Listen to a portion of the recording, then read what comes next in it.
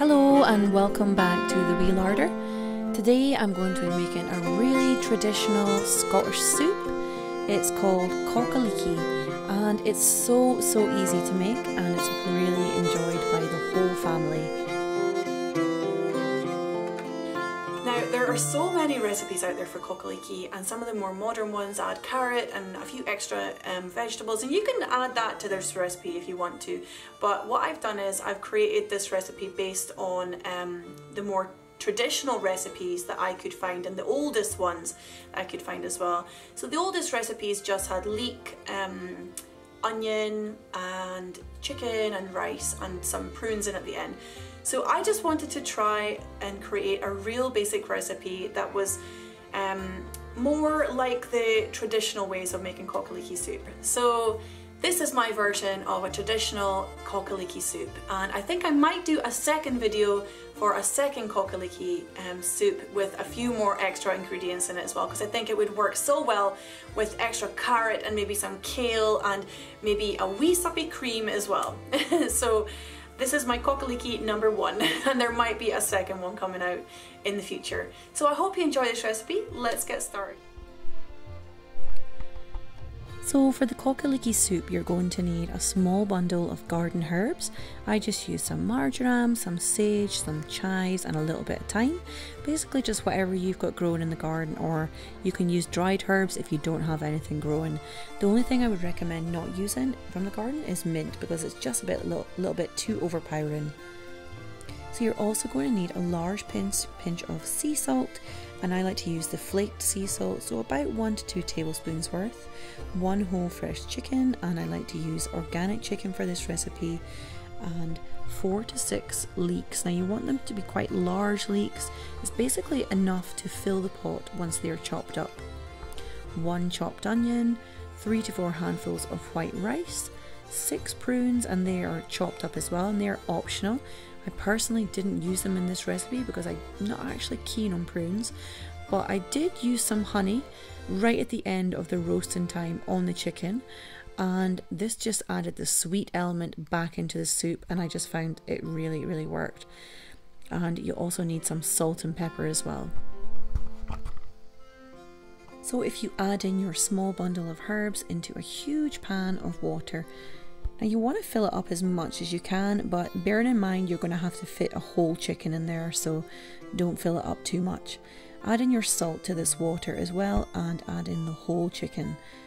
Now I have actually kept the string on this chicken because I just find it's really makes it easier to take the bird out once it's fully cooked.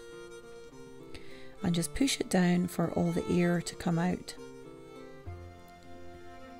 Now you're going to want to bring this to quite a medium heat, so get it on the boil and bring the heat back down, and while you're doing that you want to chop and wash all of your leeks. I like to quarter my leeks lengthwise and then chop them up finely and then give them a really good wash under the water. Just be sure that you're quite thorough, because dirt gets so on all the nooks and crannies in these leeks, so it's really important to give them a good wash.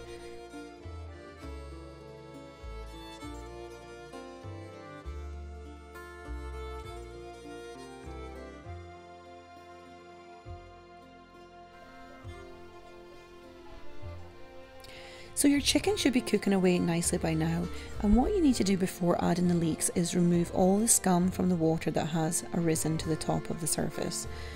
You don't want that in your soup.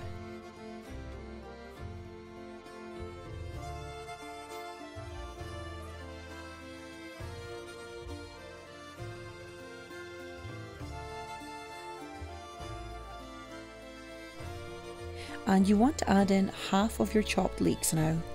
Give them a good stir about and bring the heat back up to a simmer.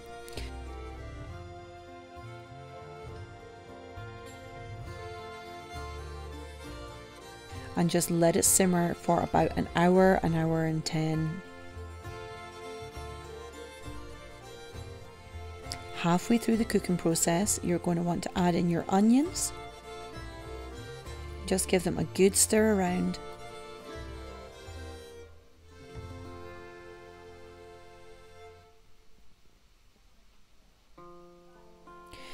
And just towards the end of the cooking process, you're going to add in the remainder of your leeks. And this just creates two different textures. The leeks that have been cooking in the pan for the whole hour or so are really going to be quite mushy, and they create the base for the soup, and the leeks that you add in near the end are going to give the soup a little bit more texture. Now remove the chicken onto a roasting tin, and we're going to roast that, and add in your 3 handfuls of rice. You can add in a little more or less, it depends on how thick you like your soup. I found 3 handfuls worked.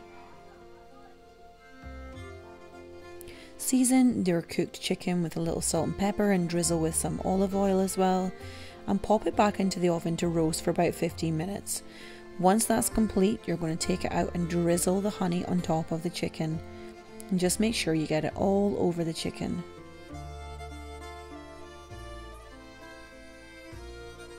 Switch off your oven and pop the chicken back into the oven just to keep it warm.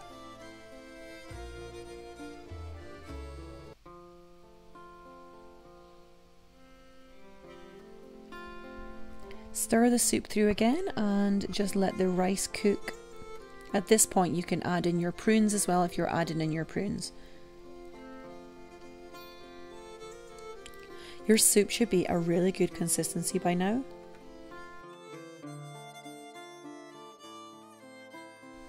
And just a couple of minutes in the warm oven just creates a really nice sticky texture to the honey on the chicken.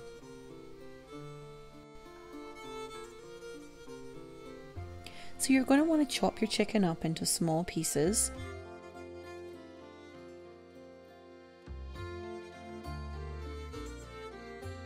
I include the skin because this is where all the honey is, and this just gives the soup a really nice sweet element that I think replaces the prunes.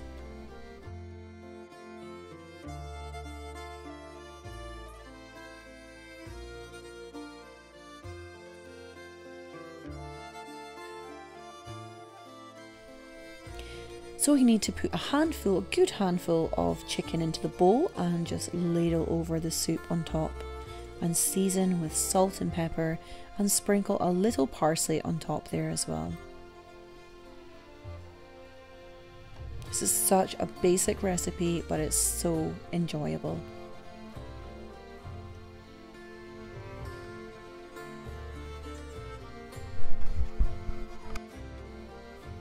As I said before, some variations of leekie or more modern recipes use carrot, and you could also use some kale or spinach in there as well.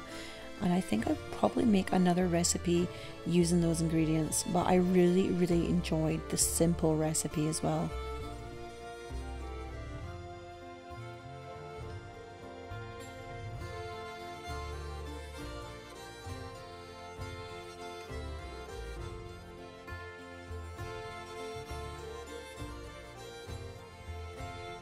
So thanks for watching. I hope you enjoyed your bowl of warming leekie soup. If you haven't subscribed and you enjoyed this video, please click on the subscribe button and give it a thumbs up, and click the little bell next to it and you'll get notified when my next videos are out. So I've got loads of recipe ideas coming out very soon, and I've also got some home and garden videos coming out as well. So take care, and I'll see you guys again soon. Lots of love. Bye.